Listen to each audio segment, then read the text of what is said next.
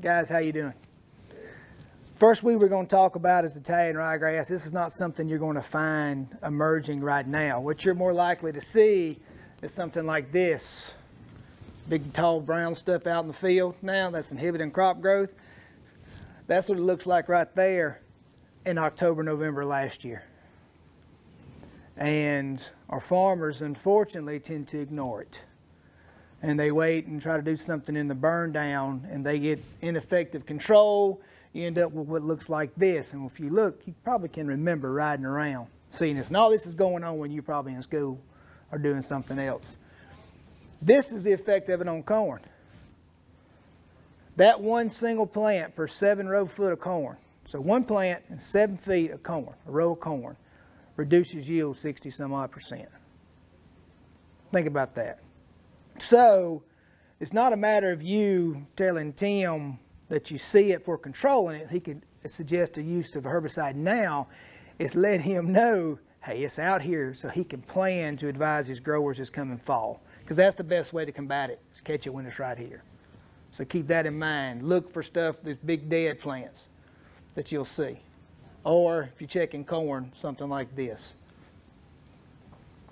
Any questions on ryegrass? It's pretty easy to see. If you ever see it when it's younger, it's real shiny. It's got a waxy coat on the leaf. It just really shines. You can pick it out pretty easily in a field, even if it's small. The next one is horseweed, also known as mare's tail, used synonymous. Its actual taxonomic name is horseweed, though.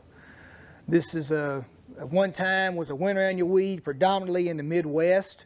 It has moved down into Arkansas, first identified as resistant to Roundup, which the Italian ryegrass is too. Identified as resistant to Roundup in Delaware back in the late 1990s. Then it moved into Tennessee, and it's kind of spread, and it's really exploded here in Louisiana, particularly over the last 3 years. It's always been here as far as resistance, but it's exploding. That's kind of what it looks like. There's a lot of weeds that look like it in Louisiana, because if there's one thing that we have, we got plenty of plant species that we call weeds. Because you know what a weed is? A weed's a plant growing out of place. So if you put a cotton plant, beautiful cotton plant, in your mama's tomato patch, she ain't gonna like it. You put a tomato in the middle of a cotton field, you ain't gonna like it. So they're both with just a plant growing out of place. Same principle with this weed. Okay, we got lots of different species that grow on roadsides, go around, that you can mistake horseweed for. One of the biggest ways to tell it is these white flowers. But even then, it may not be horseweed, but that doesn't matter. We got to get it out. This is a winter annual that is beginning to continue to emerge into the spring. Generally, when it gets hot, it kind of stops, right? It is resistant to glyphosate, so it is tough to control. But if you see small little things like this, if you tell him there's things that he can do to control it, he can advise the farmer to do. When it gets to this point, you got big cotton with big mare's tail growing in. That's not the best picture right there because it was wet as all can get out in that field that day. There's not really much that we can do for this one right here. But knowing it's there will help for planting in the future. So let's move into things that we can do something for right now. We're going to talk grasses first. This is barnyard grass. You see this plant, this stem, is kind of shaped almost like this. All right? So that aspect you're seeing is turned to you like that. You pull that plant up and flip in your hand, looks flat. Okay? That's about the only grass species in Louisiana that you're going to see do that. So it's real easy to tell. So from the side aspect, it's this way, then you get skinny. I wish I could do that. I look at you this way, I'm wide. I wish I could do this and be skinny, but I got to lose some weight to be able to do that. That's the one that's a little bit bigger. Here's a seed head. What you'll see, you'll also hear it called jungle rice. Technically, this is jungle rice. Barnyard grass would have awns, which is little spikes sticking out of here, but we know it's synonymous with barnyard grass. The biggest issue we're seeing with this weed now is glyphosate generally will control it if you hold your mouth right. If it's small or big, don't matter, and it's dry or it's wet, Roundup doesn't do a good job, and that's shocking because generally Roundup kills all grasses. We think it's a hammer, not on this particular plant. Then when we go out with any of the dicamba formulations that we use, so in the Extend cotton or Extend soybeans, you tank mix dicamba with glyphosate, you're very likely to miss this because the dicamba antagonizes the glyphosate. It prevents it from working properly, and we have explosions in this particular grass. So this is barnyard grass. This is one that we are quite concerned may actually end up being resistant to glyphosate one day. We got a field I sprayed 1, 2, and 4 quarts of Roundup Power Max on about 10 days ago. And it's already starting to green back up in the 4-quart rate. So think about that. Generally 1 quart controls it. That's what we tell our growers, 1 quart most likely.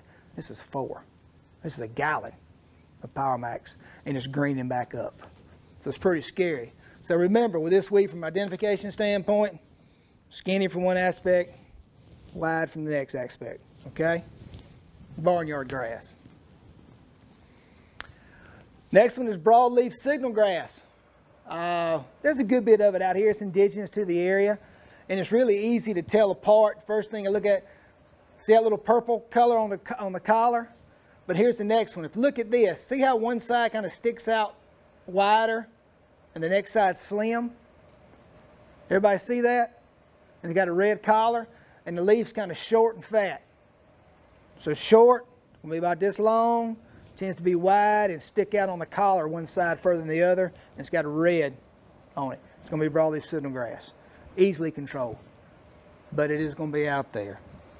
The next one that resembles that wide on one side, but skinny on the other, is brown top millet. This, don't see it so much up in the northeast part of the state. Really, it kind of starts running through here and goes down into the central part of the state. So, brown top millet. Now you got another millet species that's moving down the Red River up from Shreveport. It's called Texas millet. Now this is one mean son of a gun. Okay? Best way you can know it, y'all see those little hairs running across the top of that leaf? When you pick that leaf up and rub it on your lip, it feels soft, both sides. No other grass species we have is like that. It's just furry. I mean, feels good. I mean, you lay down on a bunch of those leaves and take you a nap. That's how soft they feel. I'm originally from Alabama. This particular plant is the most invasive grass species we have, and it's very tough to control. A lot of the herbicides we use will control it, but it's got such a massive soil seed bank, and it germinates so fast and grows so fast, you may think you have it controlled right now, and in 2 weeks it's back and growing very aggressively. This is moving this way, so we're picking up a lot more complaints on Texas millet. So from brown top millet, it's not near as hairy. It's got that cup out on one side from the collar. When you look at the collar, where the leaf comes into the main stem, all right? This one doesn't do that. It's just real furry. Next one is large crabgrass. Crabgrass is everywhere. It's in your yard. I mean, you can probably walk in anybody's yard in Louisiana, Mississippi, Arkansas, Alabama, Georgia, Florida. It don't matter. You're going to find it. One of the biggest ways to ID it is A, by the seed head, but here at the ligule. Now, what is the ligule? If you pull up a plant, leaf of grass, and you pull the leaf down, so you got the main stem sticking up, you're going to have something stick out. That's called the ligule, and how it looks. Some of them are real short, some of them are absent, like barnyard grass doesn't even have one. Some of them real short, kind of chopped off like a crew cut type haircut, and some of them are long and fuzzy like that, kind of like his hair. You know, it just kind of sticks out. All right? So that's large crabgrass. Easily controlled. Honestly, to see it out in a row crop field, it's kind of rare. You see it up more toward the ends. This particular large crabgrass. There's another one called smooth. Smooth doesn't have any hair. That's how you tell it. But smooth is generally a turf weed. Goosegrass. This is the next one I'm concerned about. You walk through a field, you see a little patch of grass like somebody stepped on it, and it's kind of growing flat, and it's got a silvery green look to it. Y'all know what I'm talking about? You see it. Generally, you'll see it in yards where there's a lot of traffic. You see it on golf courses because that's where it grows. Lots of compacted areas. It grows flat. Goose grass, because the seed head kind of looks like a goose foot, kind of. This particular is flat, and it's not like barnyard grass like I described to you. But the reason it kind of flattens out is because of stepping on it. It just reacts to stepping on it. This particular pest is difficult to control. Glyphosate is like barnyard grass. You got to hold your mouth right to get it. It's got to be small. Liberty does hardly anything to it. And so it's like Liberty releases it. And you can kill all the other grasses with a full rate of Liberty, and this one hangs out. This is resistant to glyphosate in Tennessee. And we've got some locations in South Louisiana that guys are really struggling to control it. And I'm always able to figure out why they didn't control it, not calling it resistance, but it won't be long. Because we're always traditionally about 4 to 5 years behind Arkansas and Tennessee when things happen to us. Goosegrass. Yellow foxtail. There's 3 foxtails that are indigenous here. It's giant, there's green, and there's yellow. Giant and green kind of stay in the ditches. We don't deal with them much. Yellow's the one. And how you tell it, obviously, you look at the seed head, it looks like a foxtail. The leaf has hairs on the bottom third. So if that leaf is this long, on the bottom third of it, you'll see little hairs like that sticking up. Not real dense, just a bunch of them. It's kind of real long. That's how you tell it apart. Really easy to control. When you see this weed, it's when a guy's done a poor job of doing weed control. Johnson grass, one of my best friends. How many folks seen Johnson grass before? How many folks have not been able to control it with Roundup before? Okay. This particular weed can propagate via seed, as you see here on the seed head, or rhizomes. Rhizomes are an underground root. Kind of looks like your finger. So if you see a big stool, a big clump of Johnson grass this year, and you remember where it is, and you work for Tim next year, and you come back, and it's kind of spread out through the field, you can bet money they ran some sort of tillage equipment, cut those rhizomes up into little segments, and just spread it through the field. Hogs love it. Feral hogs love it. They'll go through and eat the rhizomes. Tear up everything else, but they'll eat the rhizomes. Okay? Prominent white midvein, it'll get rust on the leaves. You can kind of see that reddening right there. Get like rust on it. Now, I'm going to tell you a story how this came around. It's called Johnson grass. It was brought into South Carolina back in the 1800s by Colonel Johnson, former Civil War colonel. He brought it in to graze cattle. It was brought in before the Civil War by him, then he became a colonel. So it was for grazing, right? Well, it just exploded over South Carolina. Well, during the war, when they would come through and they would just destroy plots of land, horses and cannons and everything, they thought, well, if we'd spread Johnson grass as rhizomes, that would rehabilitate the land. It didn't rehabilitate the land. It just caused a pest. Because it is native to Greece. And it was brought over here and started in South Carolina and spread. So Johnson grass.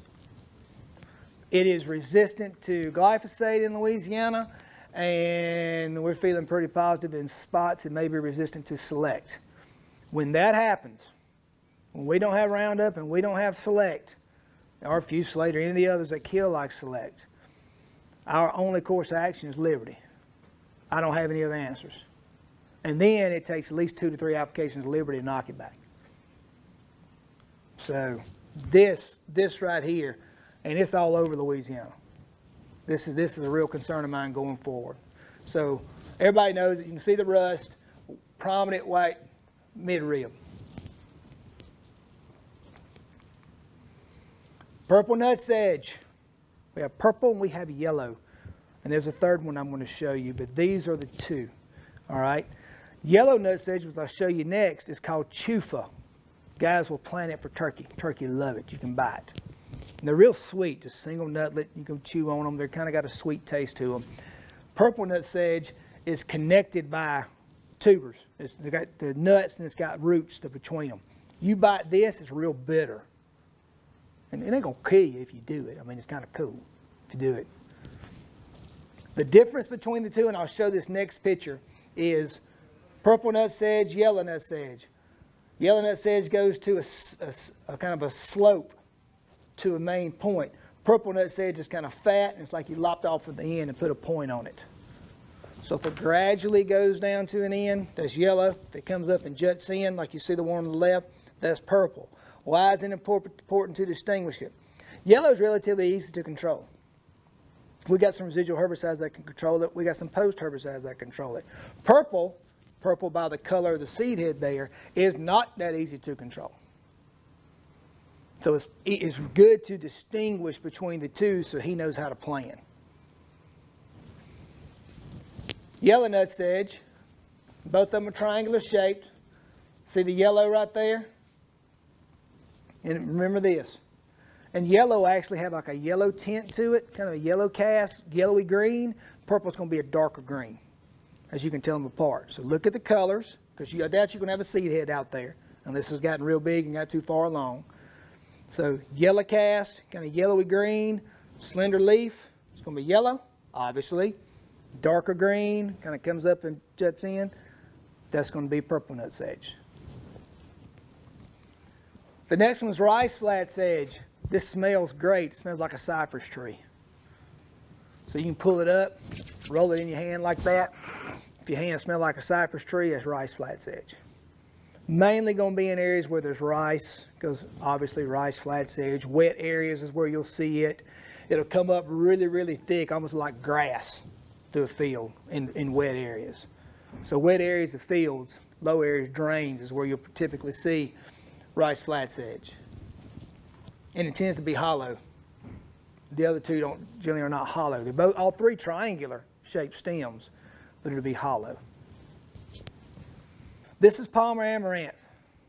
We've all heard of Palmer amaranth, Palmer pigweed, resistant to glyphosate, the scourge of the Mid-South and the Southeast, and really becoming the scourge of the U.S.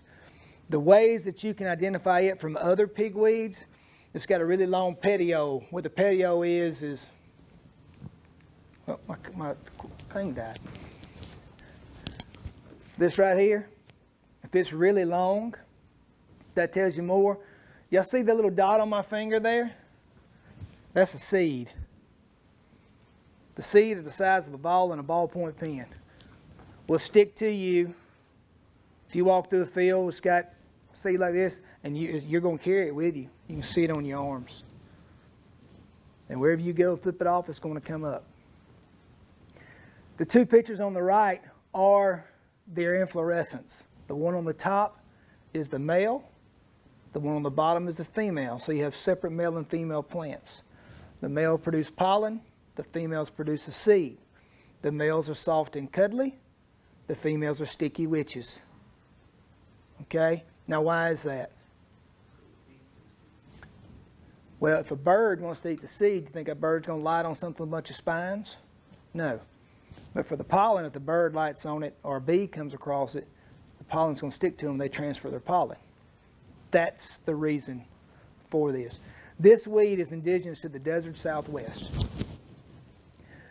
Cotton and soybeans, generally when you get about 96 to 97 degrees during the day, it kind of starts to shut down. It's not growing like it properly should.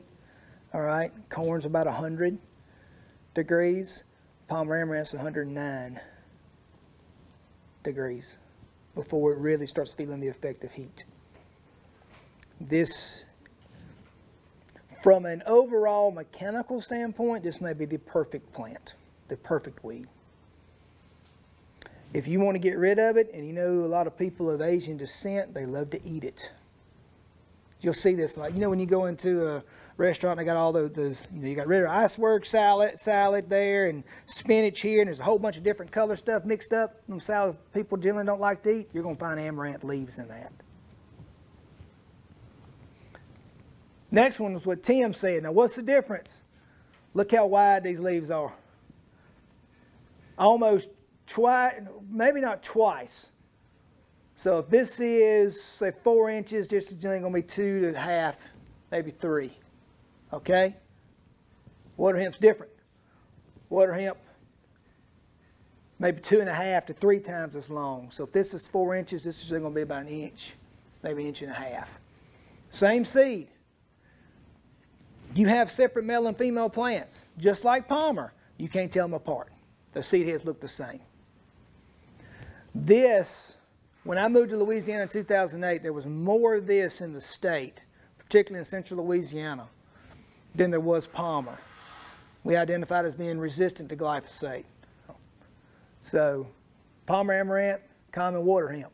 The next pigweed species is slender amaranth. You see this everywhere. This is one you kind of see growing around your house. Just jumps up and grows. All right, kind of nasty, gnarled looking seed head, little bitty fart. You can't, when they're in this stage, really it's hard to tell them apart. But slender amaranth is really easily controlled right now, but it still has the same kind of viable seed. And this one has the male and female parts are on the same plant. So they're monoecious. Redroot pigweed, major indigenous pigweed species here in Louisiana.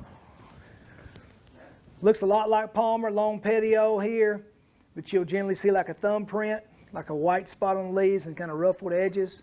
You pull it up, it's got a red root. Now, here's a kicker to all of it. Palmer amaranth, water hemp, slender amaranth, redroot pigweed, prostrate pigweed, I can name them all. They all cross. So what happens when they cross? They all start to look the same. Used to be that little white spot on the leaf was always either smooth or redroot pigweed. Always. Palmer amaranth has it now. Used to be that you didn't see the long petioles on redroot pigweed. Look at that long petiole on that redroot pigweed. Because they're crossing. They're crossing. So my advice to you guys is say, Tim, you got pigweeds. I know it's either water hemp, it's pretty easy to tell, or it's a pigweed or something, and this is the density we got them. Because it may be this, it may be only red root, but if it's crossed, it may be resistant to glyphosate. We haven't found it yet, but it's known. They sequenced the genome of this, and they found it's just so screwed up and so diverse, they can't tell it apart. And to give you an example, they sequenced the common housefly and the human genome, and we ain't that different. The housefly and the human ain't that different. This one was so jacked up between species. Within a species, it was hard enough to kind of pick out genetically to tell what it is.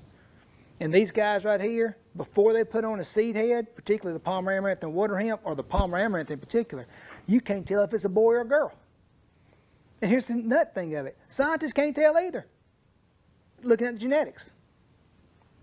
We think it determines whether it's going to be a boy or a girl based off the environmental stress that's going through. Environmental stress being what we apply to it with herbicides or farming, or what nature applies to it. So think about it. These are some mean boys and girls. Entire leaf morning glory. Morning glory is my favorite, and I'm going to tell y'all a story about one in a minute. This is entire leaf. It's a heart-shaped leaf. It's real fuzzy. When you pick up the leaf, you put it close to your ear, and you it'll crunch, almost. You see, if this is the leaf, just kind of hit it with your fingers like that, it'll crunch. All right? Generally from the cotyledons here, it's got a butt, but no hips. See its butt right there, but no hips, kind of wide. The next one is in ivy leaf. Ivy leaf has got the same cotyledon. The difference is look at the leaf shape, and it crunches too. They're both the same species. There are different varieties of it. Both of these you'll see in Louisiana. And there are differences in the way herbicides can control some of these. The third one is palm leaf. Now, this one's got a little butt with a little bit of a hip. So this is a skinny person. A little bit of butt, and see how long it is? Long legs, a little bit of hip, a little bit of butt. Versus this one, big old butt, probably no hips. Some of the ways you can tell, and I ain't expecting you guys to know that right now, but just to tell you, there's ways you can identify these. Your biggest thing is the crunching on the leaf. That tells you exactly what it is. Palm leaf, this is easy. You want to take these home and put them on a trellis. They're so pretty at your house, the way these leaves are shaped. I see this predominantly, Tim, Southern Rapids and South. That's some in North Georgia too. Mm-hmm. Pitted morning glory. This is probably one of the more predominant pigweed species. If you look around the leaf edge of this, pitted has a butt and hips. Y'all see that? See that purple margin going around it? It'll be on these leaves, different leaf shapes. So this is one and this is one. Kind of notice this is more of an arrow shape versus a heart shape. Pitted. I did my entire dissertation growing this particular plant. I grew it on trellises. Collected pigweeds from its indigenous ranges, if you imagine, go from southern Delaware. So morning glory, pitted. Delaware through central Missouri down through eastern Texas. So everywhere east and south of that. We collected seed, and I grew them on trellises and compared how they grew different. So what's the difference? From emergence to flowering, one from Delaware was about 50 days. The one from Baton Rouge, from emergence to flowering, was close to 90 days. Now why? They're photoperiodic just like a soybean is. You plant a group 4 soybean and a group 5 soybean on the same day, that 4 is going to start flowering before that 5. It depends on day length, or length of night actually. These are the same. So down south they'll get a hell of a lot bigger than they will up in the north. But purple margins, that's the biggest thing. Pitted morning glories, purple margins. My wife can identify this, so I hope y'all can too. Hempsesbania, also known as coffee bean or coffee weed, as they call it through here. Really easy to tell. The biggest thing to identify this versus another one called joint vetch looks similar. There's the cotyledons. The first leaf is a simple leaf. The next one's a compound. This is a leaf. These are leaflets, just like soybeans. A soybean leaf is all 3 of those little leaves. So you got a trifoliate. That's a leaf. Then you have trifoliates. So if you're counting leaves for Tim, they said, what stage are those soybeans? You count trifoliates. All right? You count up to them and say they're 5. That tells Tim they're V5 soybeans. Vegetative growth 5, because they've got 5 trifoliates. All right? This is Hempsesbania. It's a sickle pod. Don't see a lot of it here, but it is a legume. That looks kind of like a peanut, doesn't it? Anybody ever seen peanuts growing? Looks a little bit like peanuts. This son of a gun stinks. Stinks. Easy to smelling when you're walking through a field.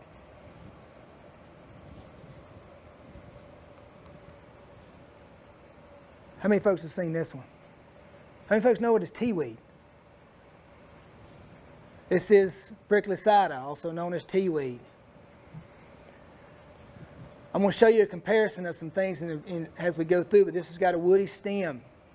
All right?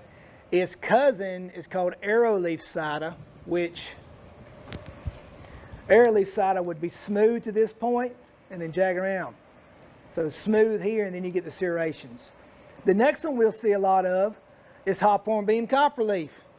Now, if you just look at the serrations, you can kind of see how it might be mistaken for prickly cider. The one big difference is prickly cider,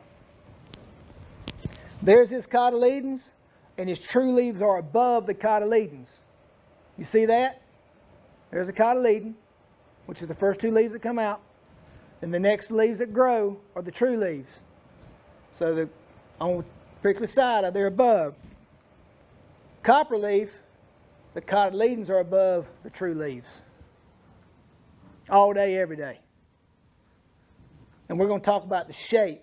I want y'all to notice the round, kind of an egg, round looking shape of these. Third is Texas weed. You see this mostly in rice areas or in wet areas.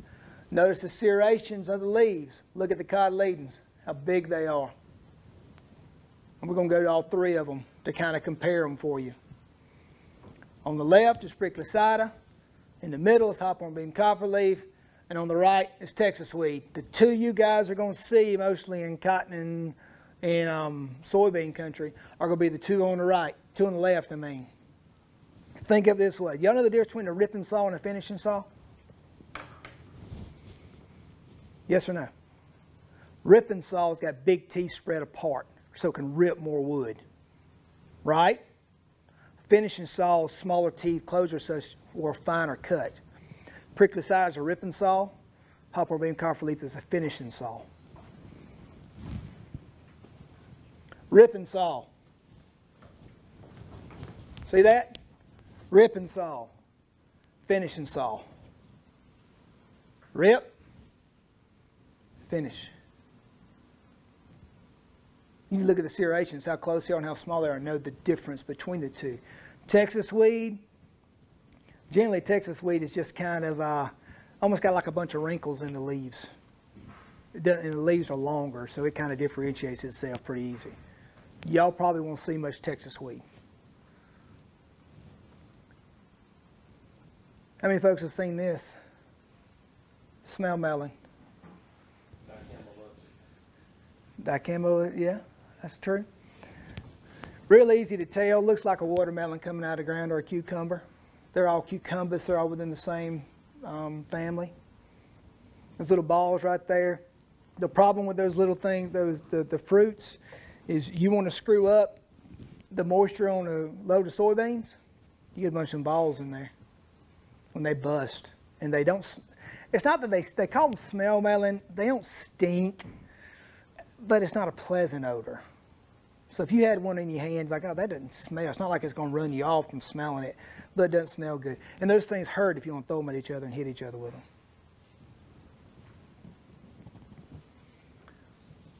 Red vine or buck vine. I'm sure you've seen this. This is pretty predominant from central north. Get a little bit. This is a perennial weed. It's got a rootstock on it pretty deep, so it doesn't grow from a seed. It's a perennial weed. And any herbicide that we use now is just kind of burning the leaves off. You need to attack this in the fall. But it's real. It's got a reddish tint to it. So if you look across the field and you see kind of just in clumps, this big stuff's got a reddish green tint to it, that's not going to be a morning glory. It's going to be red vine or buck vine. 2, ragweed parthenium. Ragweed parthenium, I don't know if it's really within the last 6-7 years it has become a problem. Paraquat was, y'all know paraquat, right? Gramoxone. Anything it touches, it burns, right? It's so cool. Doesn't do anything to it. Glyphosate depends on how you hold your mouth. It's good or bad. When it's small, they'll look kind of like this, and they'll stay in a rosette stage, kind of growing flat and get bigger and bigger and bigger. We can kill it then, kind of. But when it bolts, we're down to a couple of heavy hitters, spraying them about 2 to 3 weeks apart.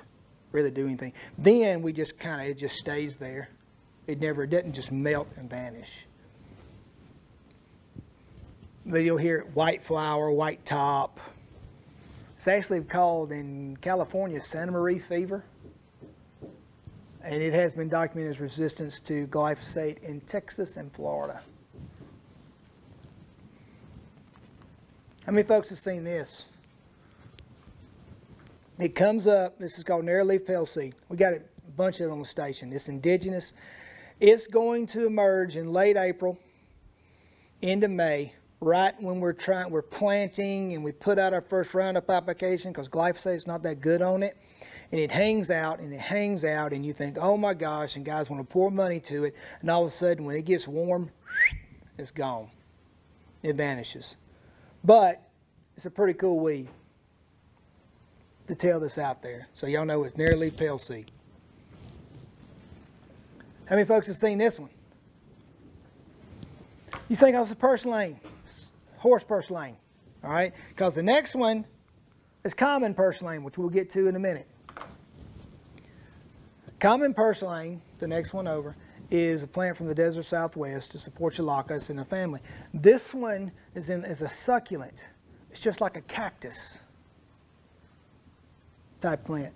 This really has been growing everywhere. So in the turn rows mainly you'll see it. Rarely do you see it out in the field. It's pretty easy to kill. It just gets so big and ugly. Guys get all scared, nervous about it.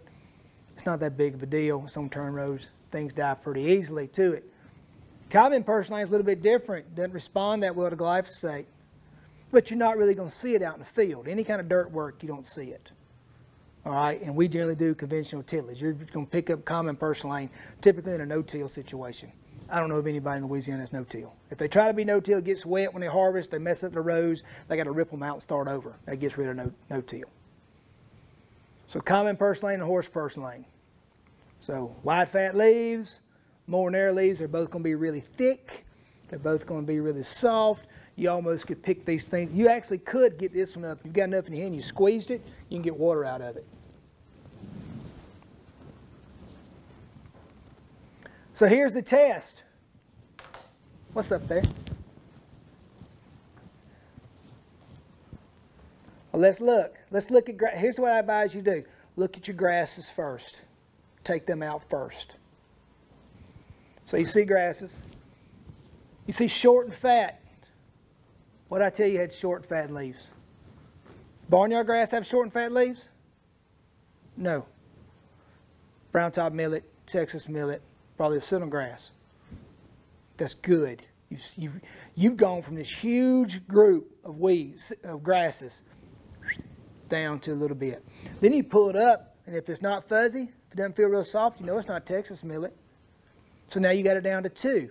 That's good enough for 10. The next ones, go your pigweeds. Grasses and then pigweeds. Look at your pigweeds. What have I got? Long petioles. Kind of getting that round looking fashion as they emerge. Leaves are about just a little bit longer than they are wide. Palmer amaranth. You nailed it. Okay? Then you go to everybody else. What else do you see? I generally go morning glories next.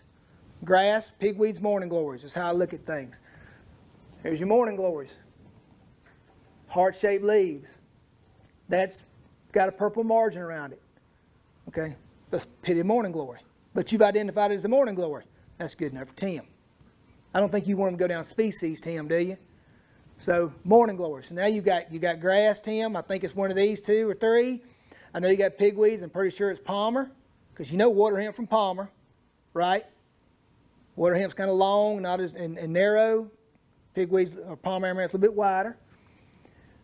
Then what else you see out there? You start seeing these guys. The serrated leaves.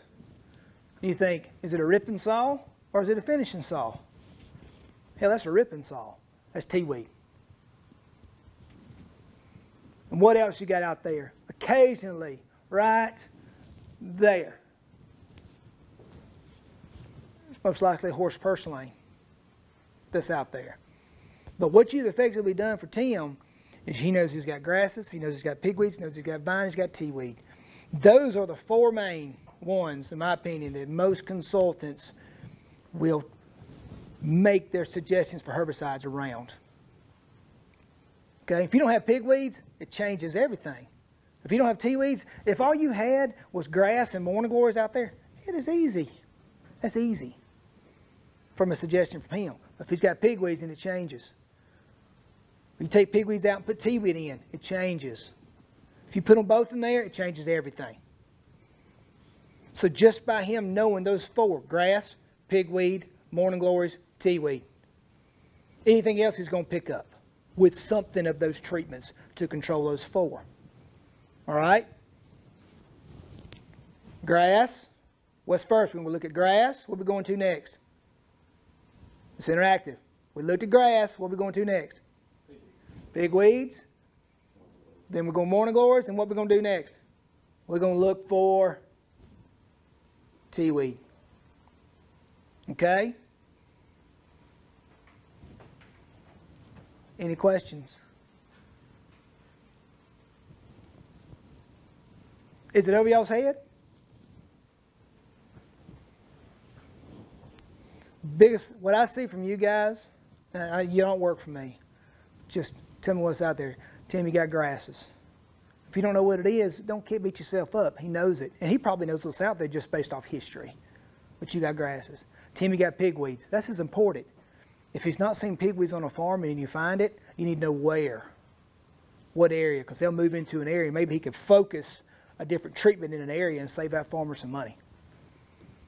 The next one's vines. You're going to have vines. Vines are indigenous here, but it kind of changes what he's going to do a little bit, but he knows what to do. Tea weeds, that's important. Do you have tea weeds? Because tea weeds can be here one year and not be there the next, and then come back the next year. Okay? Grass, pigweed, morning glory, tea weed.